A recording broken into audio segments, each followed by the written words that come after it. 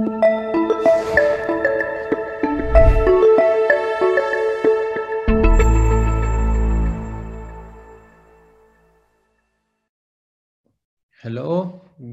good evening everybody, and welcome to the ESOT webinar regarding monitoring of CMV infection in transplant recipient.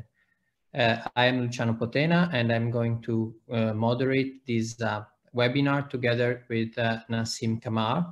So thank you again for your participation, and it's my pleasure to introduce my co-moderator Nassim Kamar, and very few housekeeping remarks for the next hour or so. Everybody who is attending can ask questions by using the Q&A icon, which should be underneath your screen or up in your screen, depending on your browser and depending on your operating system. We will hear Tiziana Lazzarotto talking us about the importance of CMV monitoring in clinical practice, and Martina Zester talking about CMV-specific immunological monitoring. I would like to thank MSD as a partner for this CMV work stream, and I will give the word to Nassim. Thank you, Luciano. Good evening, everybody. It's really my pleasure to participate in this ESOT webinar dedicated to CMV. We are a small number of people who worked on this webinar, so I would like to thank everybody again. And we have a very interesting topic dealing with the monitoring of CMV in transplant patients. And the first talk will be given by Tiziana Lazzarotto, which is Professor of Microbiology and Clinical Microbiology in the University of Bologna. She is also the head of the Virology Laboratory. Her talk will be the virological monitoring of CMV infection, the current tools and their use in clinical practice. And afterwards, we'll move to Martina Zester. So let's move to the first talk. And Tiziana, thank you very much for your talk. We are hearing your expertise.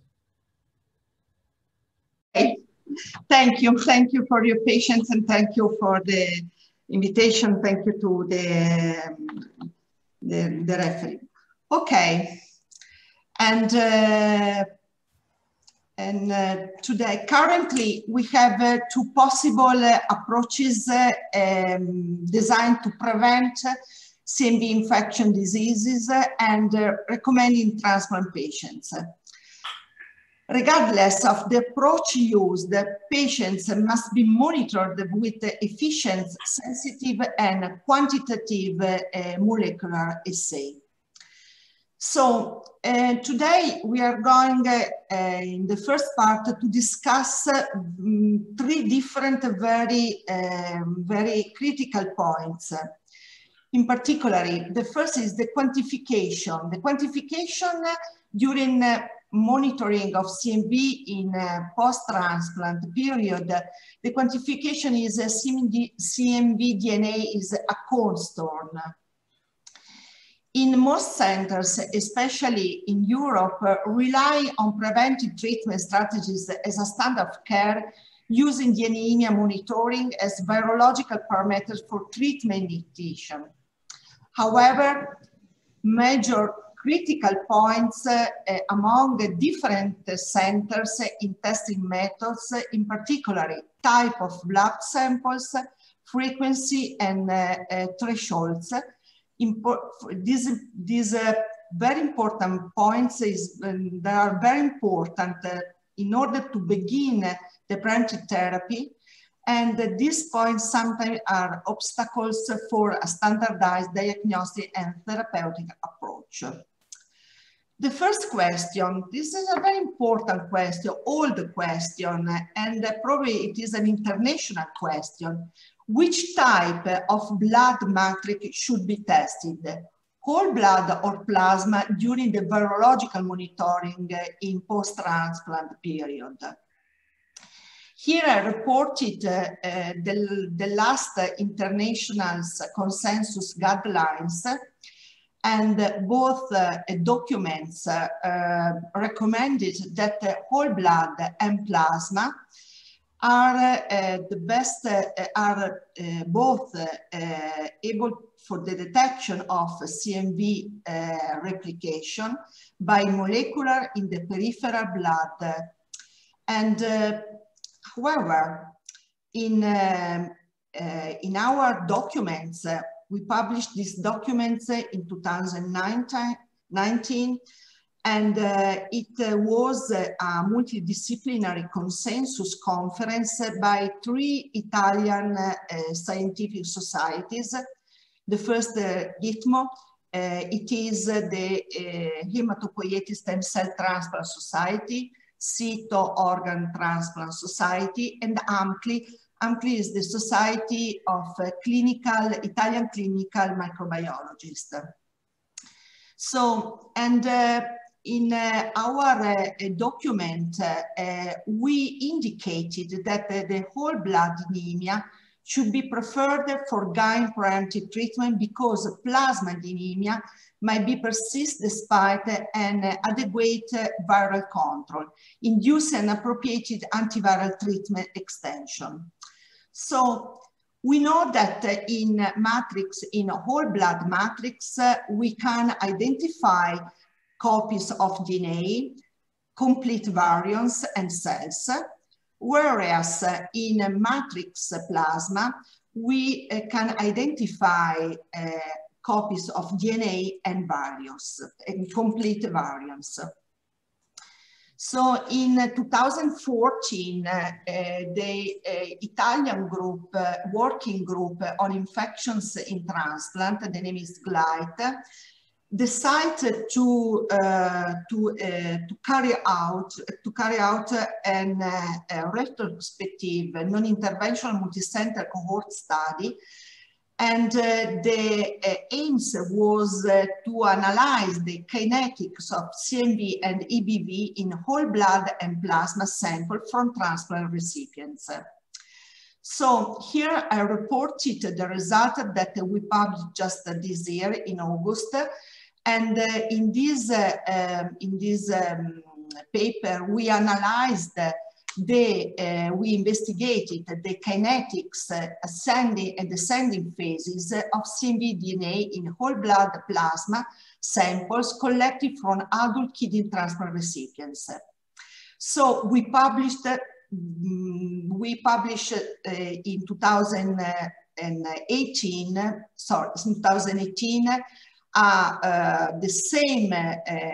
the same very similar study that we have had in allogenic hematopoietic stem cell transplantation, and in both population, organ and allogenic hematopoietic stem transplantation, we obtain very similar results. So in the last publication, we analyzed the 328 part samples from 42 episodes of CMV infection by a single commercial molecular method approved by a regulatory agency for both matrices. As you can see here, I reported the regression analysis of CMV DNA levels in whole blood and plasma. And here, as you can see here, we observe a very good correlation between CMV DNA levels in plasma and in whole blood. When we analyzed the result that we obtained during the episode of active infection, in particular during the ascending and descending phases, we observe a very particular results. In particular, before reaching the peak, when during acute phase we have at 0 time the peak, and before this peak, CMV DNA levels were consistently higher in whole blood than in plasma, producing similar linear slopes.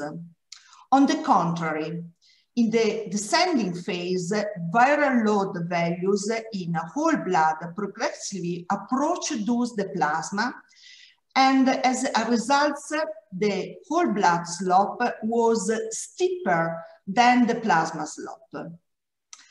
And we continue our study, analyzed the episode of active infection in 29 patients who received the antiviral therapy during the first episode of active infection. As you can see here in these slides, in the slope, the ascending phase of the CMV DNA load in whole blood and in plasma were similar in treated and in non-treated patients, with viral load constantly higher in whole blood. Whereas in the descending phase, slope were very similar in non-treated patients, while in treated patients, in the patient who received the preemptive therapy, the slope very quickly conversed because of a steeper decline of viral load in whole blood. The same aspect we had when we analyzed the peak of the percentage of peaks for a patient who received or who did not receive the therapy. As you can see here, at 1 week after the peak, we observed a decrease of CMV DNA levels of 76.7% in whole blood versus 67.1% in plasma. The same difference we observed at 2 weeks after the peak and 3 weeks after the peak. No statistically significant we observed in patients did not receive preemptive therapy. Finally, if the monitoring had been performed only in plasma, in the 72.4% of cases, 21 out of 29 patients, the treatment interruption would be delayed 14 days due to the residual plasma CMV DNA anemia signals. In particular, none of these patients developed a relapse or infection during the post-transplant period. So these results are also in agreement with the data published from a Canadian group. And the Canadian group analyzed 103 plasma samples obtained from solid organ transplant recipients during active phase of CMV infection. And this study concluded that the CMV DNA in organ transplant plasma is almost exclusively free DNA, highly fragmented and not variant associated. In the conclusion, the determination of CMV DNA in both blood matrices was able to provide unequivocal information on the kinetics of viral replication. The second, the identification of the preemptive therapy cutoff was safe to use for both whole blood and plasma. The third point is a critical point because CMV DNA was found from 1 to 3 weeks after the CMV DNA peak only in patients who received preemptive therapy and only in plasma samples. And in 72.4% of patients receiving antiviral therapy and could delay treatment interruption by 7 to 14 days if you use the plasma anemia for the monitoring of CMV after the transplantation. So another point of recommendation, and this recommendation, it is reported from all consensus documents. It is highly recommended that only one specimen type be used when serially monitoring patients. So Now let's analyze the problem for the use, how the results should be reported, copies or international unit. All international documents of consensus recommended to use the international unit per ml instead of DNA copies. And here I show you our another manuscript, another work from the Italian working group. And we, in this study, we identify a different conversion factor from copies to international unit for the normalization of CMV DNA load using the first WHO international standard. And the topic of this study is we work it with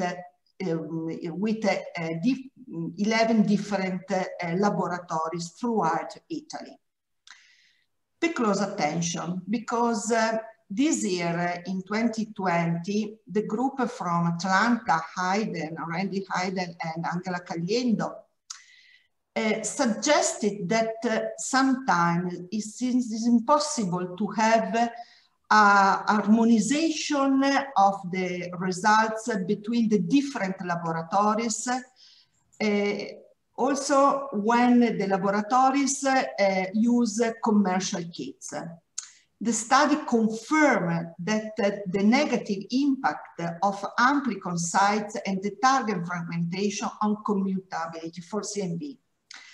And this is results in very important results because it's very important to analyze which kits, commercial kits we use during the monitoring of CMV infection after transplantation, and which is the amplicon sites and the target and the fragmentation of the target. And for the timing, finally, for the timing, which is the timing that we suggest for the anemia monitoring. And the timing depends from the current condition of infection risk of the recipients. In particular, in standard risk, we suggest that the anemia should be determined at least once a week in the first, and once every other weeks in the second trimester, and once every month for 1 year. Pay close attention in high risk transplant patient, for example, with primary infection during anti-rejection, and in other situations, it's very important to intensify the monitoring schedule. Finally, this is not the best question, but is a very old question, which is the cutoff of CMV anemia. And currently, institutional rules vary greatly, especially in solid organ transplantation. The threshold of viral load for the beginning of preemptive therapy may not be decided on the basis of experimental evidence. So it is an agreement from all international consensus guidelines. In our guideline, the panel agreed and suggested for organ transplantation a possible cutoff. Whole blood possible cutoff is 100,000 copies per ml, or plasma, or in plasma 10,000 copies per ml. So I would like for your attention, and at the same time I would like all my colleagues from the AMPI working group, infection transplant. We are in 21 laboratories throughout Italy, north, south, middle and south. And we are working every time to have a good harmonization of the results between all labs, a good agreement with the clinicians in order to have a good, for CMV, a very good virological monitoring. Thank you for your attention. Thank you very much, Tiziana, for a very nice talk. We will get all the question at the end, and so we can move to the second talk, which will be given by Martina Sester, which is professor for transplantation and infection immunology. She's an expert in the field of T-cell diagnostics. So up to you, Martina, to give your talk, please, about when should we use all the new immunological tools? Should it be used in routine? Please, Martina. So my topic is CMV-specific immunological monitoring, and these are my conflicts of interest. And I will start off with the pillars of monitoring for CMV complications after transplantation, which are, of course, apart from clinical symptoms, we have CMV-specific antibodies, which are mainly applied before transplantation for risk assessment. We have all measures of CMV replication, as we just heard from Tiziana, which are mainly applied after transplantation for monitoring complications. And I will now, in my talk, outline where CMV-specific T cells may be used in clinical routine. And as you can see here from this cartoon, they may have value both before transplantation as well as after transplantation. And I will outline scenarios where that can be used. So as Tiziana just has mentioned, this part is also covered in the international consensus guidelines in the immunology part. And I will refer to these guidelines, which have last time met in 2017. And I will provide the content of these guidelines as well as updated more publications which have appeared since then. So in my talk, I will cover first assays for monitoring specific cellular immunity, and then I will summarize areas of application to improve management of CMV infections after transplantation.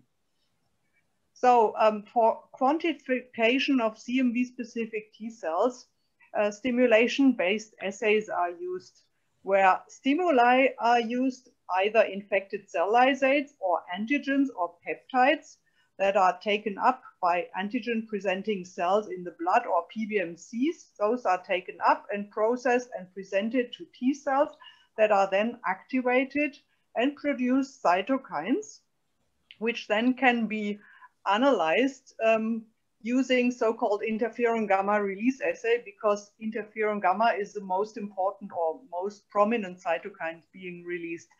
I also should highlight that each specific stimulation is accompanied by negative and positive controls that gives you a general outline of how T cells respond in general. So there are three main principles how interferon gamma release can be analyzed after stimulation. On the left, you see a classical ELISA method where the interferon gamma is analyzed from the supernatants of stimulated cells. You can also use an ELISpot assay where you plate cells into a microtiter plate, and you can then analyze interferon gamma locally captures as spot in the plate. So this looks like that. And finally, there is intracellular cytokine staining using flow cytometry, where the cytokines are withheld in the cells, and then they can be analyzed using fluorescently labeled antibodies in the cells as together with cell surface markers or other markers on the cells. So these are the assay principles that are generally used for monitoring specific T cells. So what you have to bear in mind is that a patient always receives immunosuppressive drugs, and that has well an effect on specific T cells, both in vivo in the patient, of course, but also in vitro.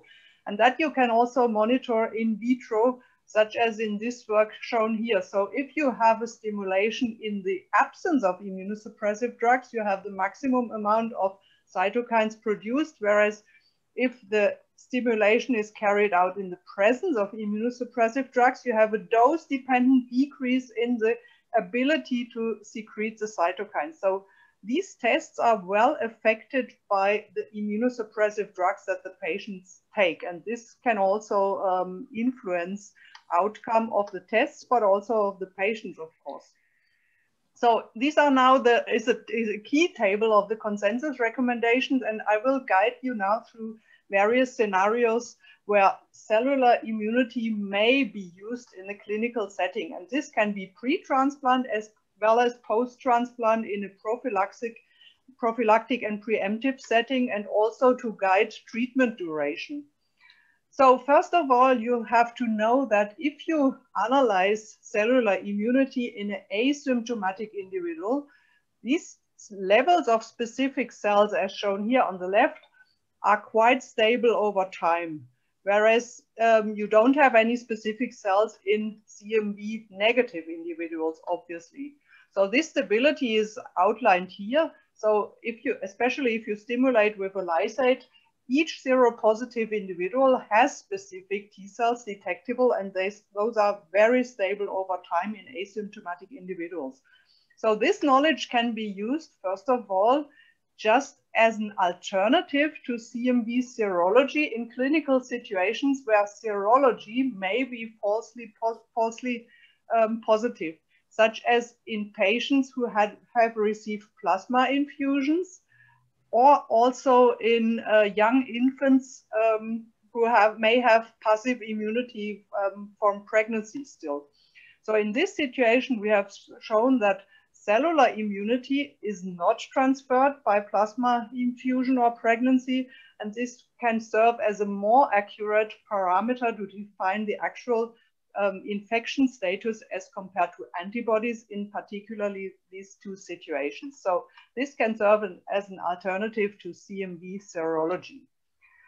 So this is an area of applications where I would say most studies exist, namely a risk assessment after stopping prophylaxis. So this is a cartoon showing the potential scenario. You have the period of prophylaxis, and if you stop prophylaxis and the patient has sufficient T cell immunity, it's the assumption that virus is well controlled.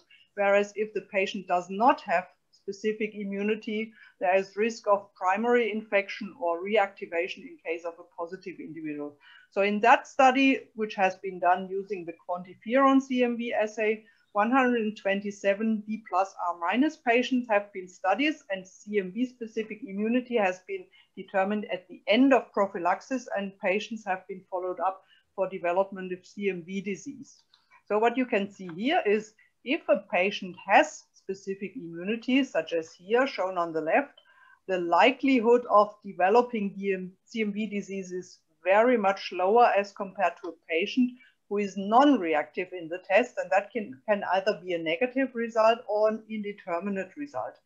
So this moment of stopping prophylaxis can be a good moment to judge whether specific immunity actually predicts whether the patient controls the virus or not. A similar study has been done in a multi-center approach, this with more patients, and in that study not only D plus R minus but also seropositive recipients have been included, and the same setting, T cells at the end of prophylaxis were analyzed and patients were followed up for development of CMV disease. And as you can see here, patients who did develop a CMV event after stopping prophylaxis had significantly lower spot forming cells, now in an ELISpot, towards IE1 and PP65 as compared to patients who did not develop a CMV event. And if you look at that in a Kaplan-Meier curve, you see the authors did a ROC analysis to show that spot forming cells above 40 indicated protection, and as you can see here, above 40 there was a lower likelihood of developing a CMV event. If you now look at the individual group, first of all patients, this is a highly significant association with a very high negative predictive value.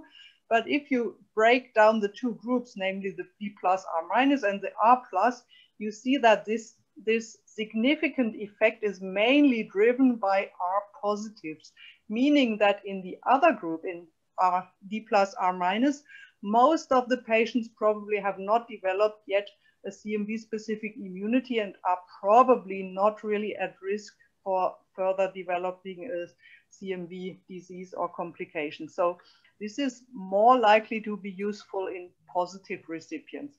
And this was in fact the aim of a study, of a Spanish study by Oriol Bestar. And he in fact studied 69 D+R- patients, same setting at the end of prophylaxis. And again, patients who subsequently developed infections had significantly lower levels of IE1 and PP65 specific cells. And again, he looked at the odds ratio for developing CMV infections. And if you now look at patients who were PP65 negative and IE1 negative, which he called high risk in his study, you have an odds ratio of 4.3 to develop CMV reactivation. Whereas if you look at PP65 negatives exclusively, this did not reach statistical significance. And interestingly, the highest predictive value was obtained by looking at patients who are IE1 negative at the end of prophylaxis. Here, the odds ratio was by far highest and even higher as compared to the double negatives. So and this is important as the authors used this antigen and this cutoff for an interventional randomized trial that I will just present in a minute. So this is an interesting study, and all sets of study used CMV-specific monitoring here at the end of prophylaxis. So there are other scenarios where CMV-specific monitoring could be used, and this is shown again in a cartoon here. You could also use this in a preemptive setting, just in parallel to looking for viral load. And this is work that we have done because we have seen that a decrease in specific immunity, and in particular by the shading here symbolized, an increase a decrease in the functionality of the cells may indicate viral replication. And this is shown here. We have observed, if you look at markers for functional energy on specific cells, you see that patients with reactivation or primary infection have highest level of this marker of functional energy on specific cells as compared to patients without infectious complications. And if you follow that longitudinally, you even see that many patients upregulate PD-1 on their CMV-specific cells even before viremia develops. So that may serve as a marker for monitoring in a preemptive fashion along with viral load. So in the bottom cartoon, you see now a scenario where you can use CMV-specific monitoring for guidance of treatment duration and for predicting potential viral relapse. So if you have a patient that receives antiviral therapy, usually you look for CMV DNA to become negative, but there are always a certain percentage of patients who have a viral relapse, as shown here on the right. And it's conceivable to assume that CMV-specific T cells developing during antiviral therapy may indicate sustained viral control, whereas a loss or still an insufficient T cell immunity may predispose for viral relapse. And this has been nicely shown or analyzed in an interventional trial by a Canadian group, and they have enrolled 32 patients and finally have analyzed 27 for specific immunity at the end of treatment, and 14 had a positive test at the end of treatment and 13 had a negative test. And so with these 13 negatives, they decided to do a secondary prophylaxis, and with the 14 positives, they stopped treatment.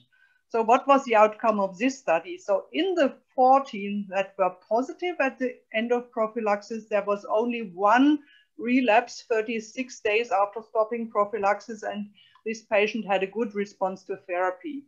So in the negatives where secondary prophylaxis was applied, the result was as follows. There were 9 out of 13 patients who had a relapse despite secondary prophylaxis, and 2 were during prophylaxis, 5 stopped prophylaxis due to side effects, and 1 had non-compliant, and 1 had prophylaxis stopped and a relapse after stopping secondary prophylaxis. So these data show that secondary prophylaxis did not really help CMV infections or relapse to prevent. But on the other hand, as you can see here, this negative CMV specific assay at the end of the therapy well allowed identification of patients at risk for relapse. So that's one conclusion that can be drawn from this study. So, and finally, this is the first interventional trial that has been done in a randomized fashion. And this is again from the Spanish group. And they have analyzed 160 patients, E plus R minus. And based on the study that I just outlined before, on where IE1 specific T cells were most predictive for CMV specific reactivation events, they used IE1 specific T cells prior to transplantation at day 0, and then did a randomization strategy in either prophylaxis or preemptive therapy based on low risk at day 0 or high risk at day 0, depending on IE1 specific T cells. So I will show you the results in the next slide. What they also did, they looked at CMV specific IE1 specific T cells at day 15 to see whether that is better predictive as compared to day 0. So the most interesting arms here are the preemptive ones, because these are actually the arms where you can see CMV events occurring immediately after transplantation. So what were the results of this study? As you can see here, now from IE1 specific T cells at day 1, you see clearly that low risk patients, so having more than 20 events, spot forming cells, IE1 specific, are less likely to develop CMV infections as compared to high risk patients. And that applies in the preemptive therapy arm as well as in the prophylaxis shown on the right side.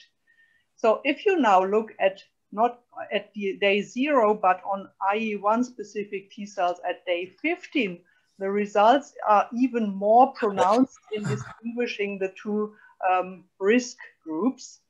In that, if you look at day 15, there are more patients losing specific immunity in the first 14 days. And that poses another percentage of patients at higher risk for developing CMV complications. And this is why the hazard ratio at day 15 became far more higher as compared to day 0. And this applies to preemptive therapy as well as to prophylaxis. So conclusion from this trial is probably that if you wait for day 15, where the immunosuppression may have an effect, then you are even better able to distinguish the risk for potential development of CMV complications even better than at day 0.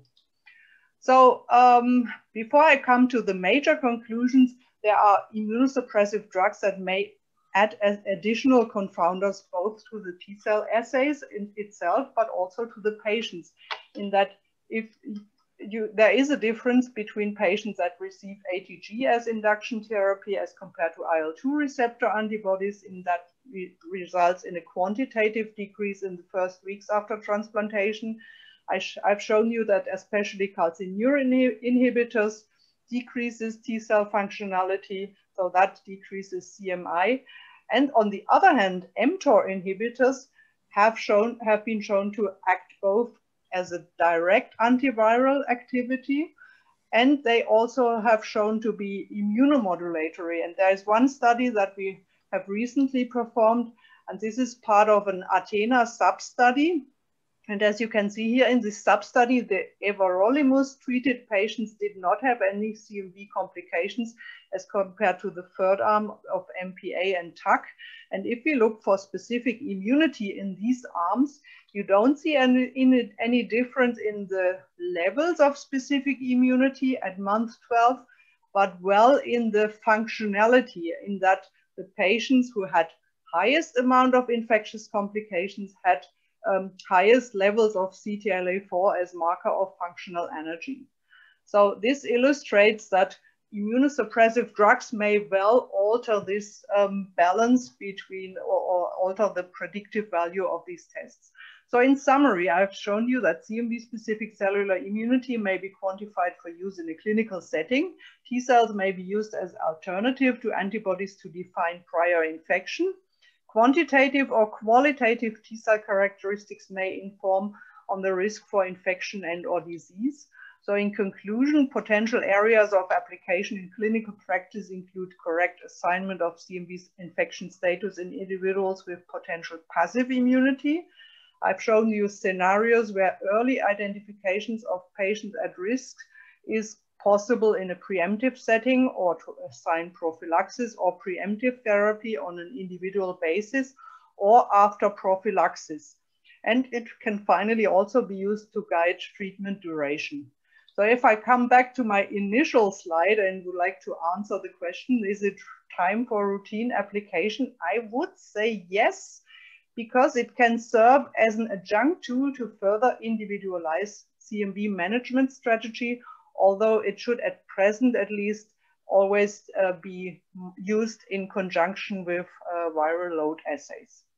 So with that, I would like to finish, and thank you very much for your attention, and I'm happy to take any questions. Thank you very much, Martina, for this very nice talk, and thank you very much also to Tiziana for the very nice talk. I think we have some time for some few questions. I think Luciano will start. Yes, thank you. Thank you, Nassim. And again, thank you. I wish also to thank Martina and Tiziana. All the attendees are free to ask questions in the Q&A logo underneath. We have already one or two, and then we will discuss this also with the panel. I have a question for Tiziana. You showed us nicely the different kinetics and the slope of whole blood and plasma CMV DNA, and you concluded that the blood CMV DNA is more precise because it can respond more quickly to the therapy.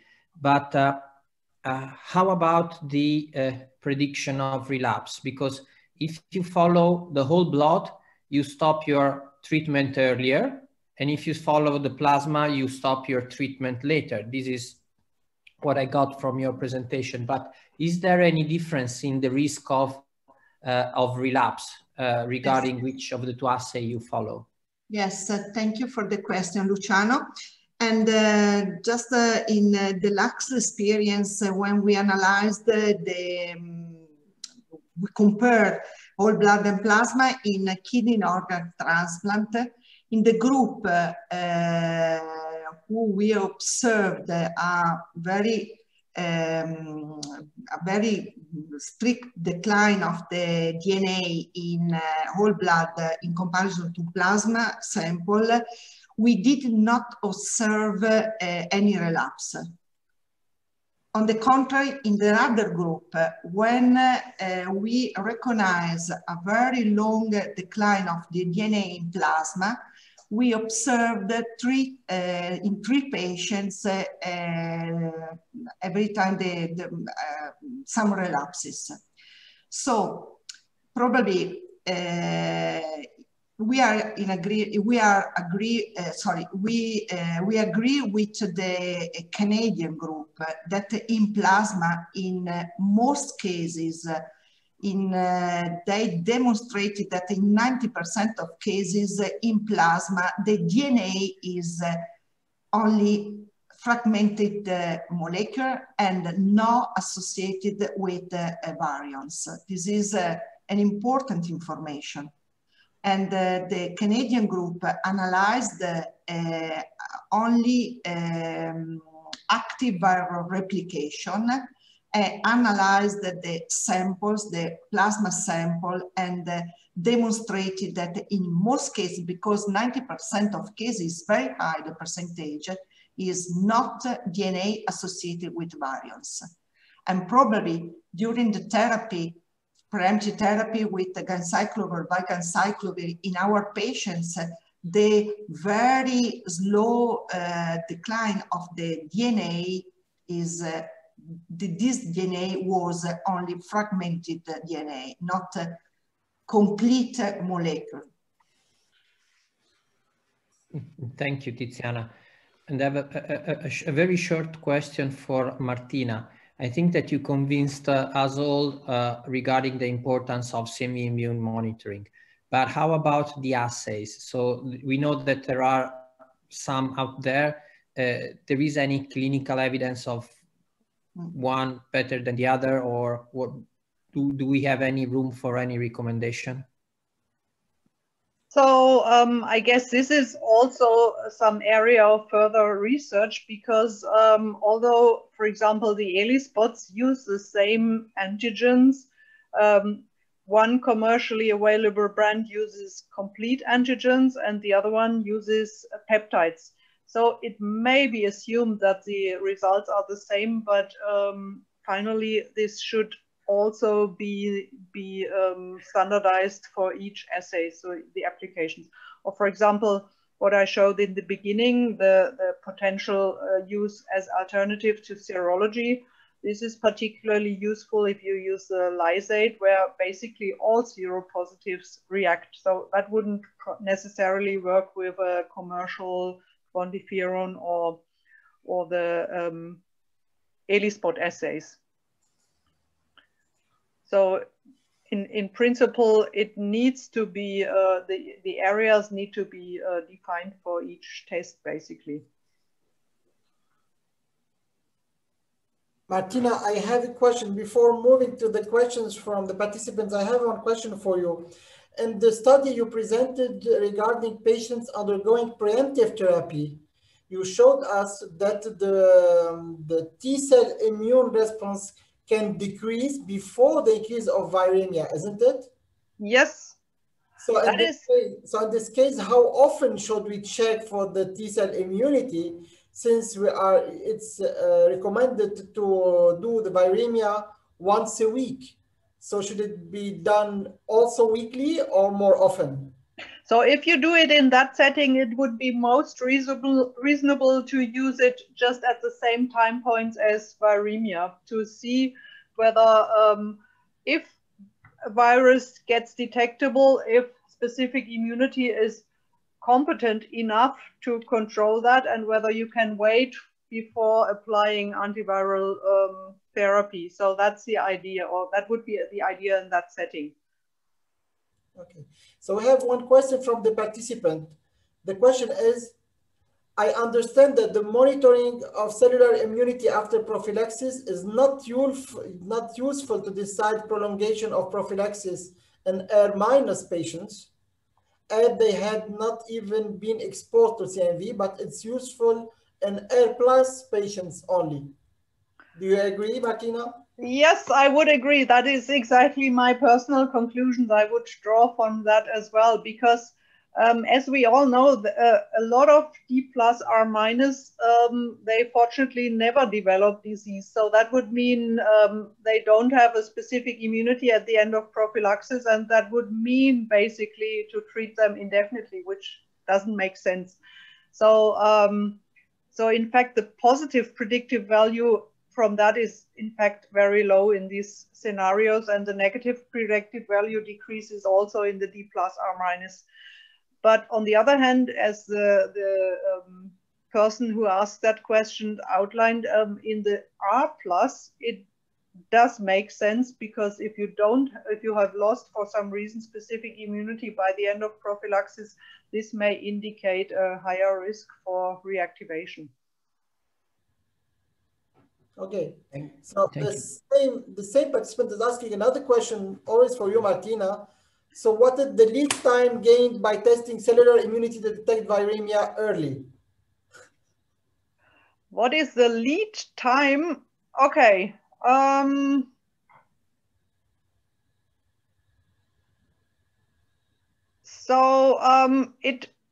That's a good question. I mean, we did see patients that actually did develop viremia after the loss of specific immunity, and there you could just earlier apply antiviral therapy. So this is in fact a good question, because this may differ from one patient to the other. Yeah, and if you consider that, well, you on one hand may prevent CMV infections from occurring at all. On the other hand, yeah, you may just be earlier as compared to viral load monitoring alone. Yeah, but we can also consider perhaps that that we can decrease immunosuppression before viremia occurs. If you have a reduction in T-cell immunity, perhaps we can reduce a little bit the immunosuppression during the week before the occurrence of viremia. Yeah, that's also a good point. Yeah. Luciano? Yes, thank you, Martina. I would also now I would like to introduce the panel of discussants here. Professor Fausto Baldanti, Professor Fauzi Saliba, and Professor Paolo Grossi, who is the chair of the ESOT CMV working group. And I would like to involve them also in one of the questions that we received from the audience. That can be linked also to the presentation that we heard. Here, Natandis is asking, after 3 weeks of valganciclovir, 900 milligrams BID, CMV DNA became borderline from 20,000 copies. So it started 20,000, then it goes borderline.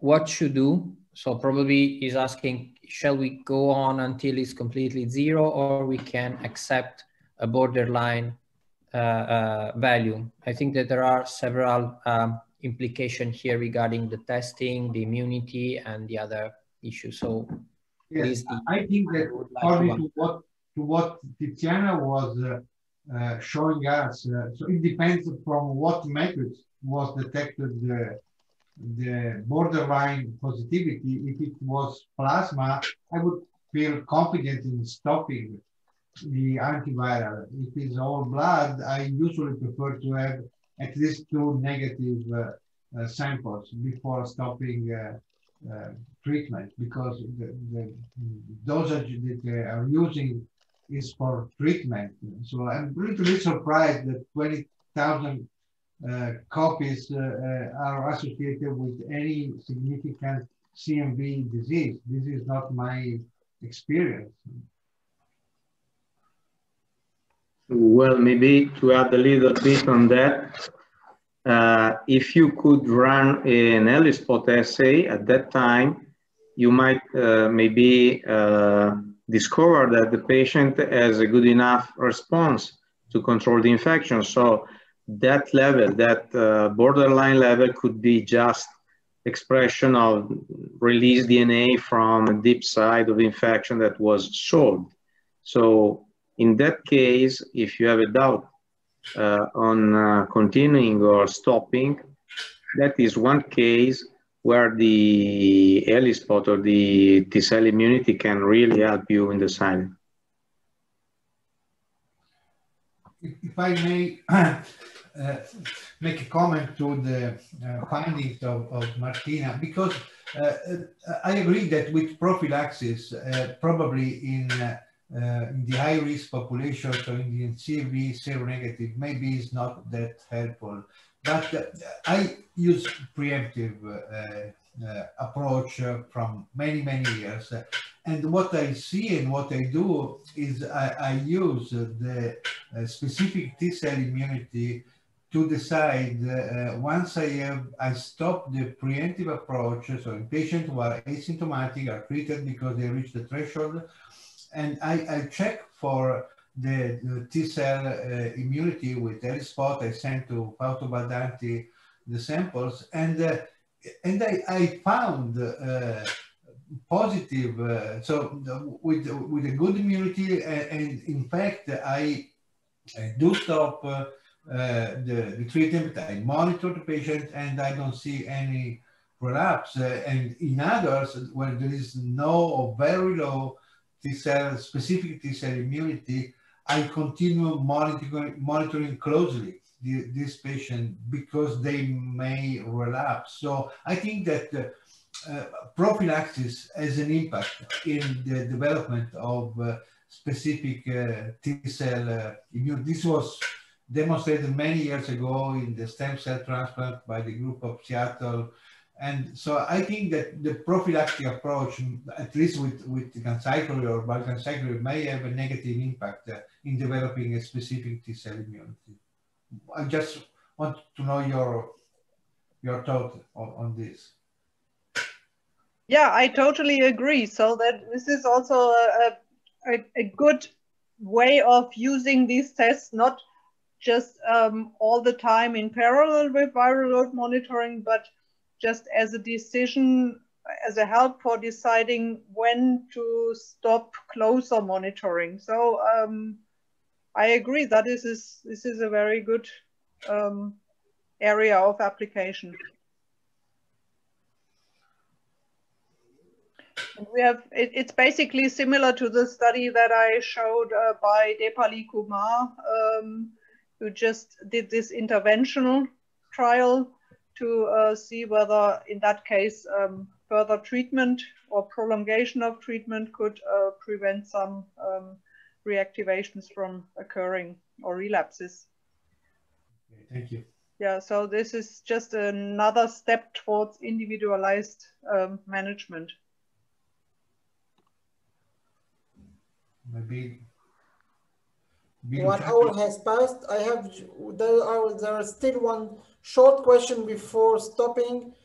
The question is, when the T-cell immunity is low before transplantation, Martina, do you suggest modifying the strategy and using mTOR inhibitors? This is a good question. It could, in fact, be immunomodulatory, yeah, that it can probably boost specific immunity, not necessarily in a CMV seronegative, but if you have a CMV seropositive that has a low specific immunity, that could be one way of probably having a benefit, apart from probably also using a prophylaxis regimen in that case. Did you check the T-cell immune response in patients on belatacept?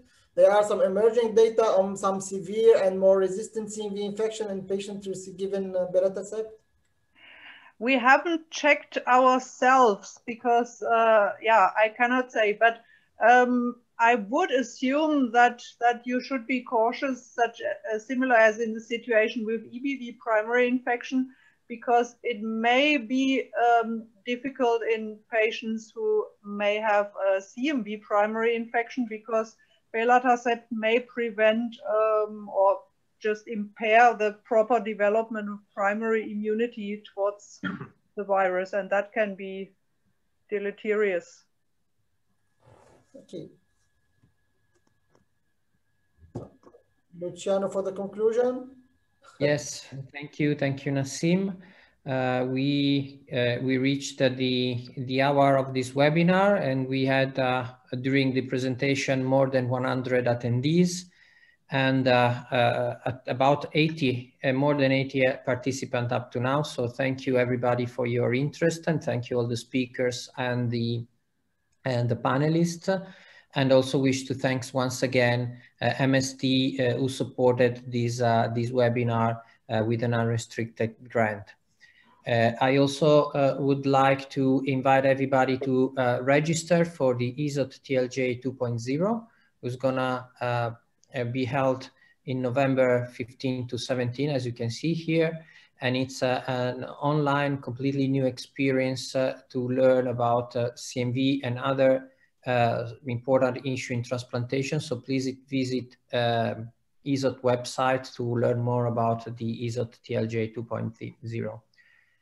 And we are looking for ways to improve our educational platform. So if you have any comments, please send us an email to here, to this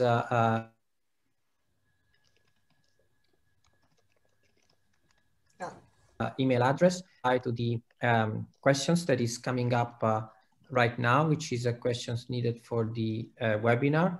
So please answer this poll.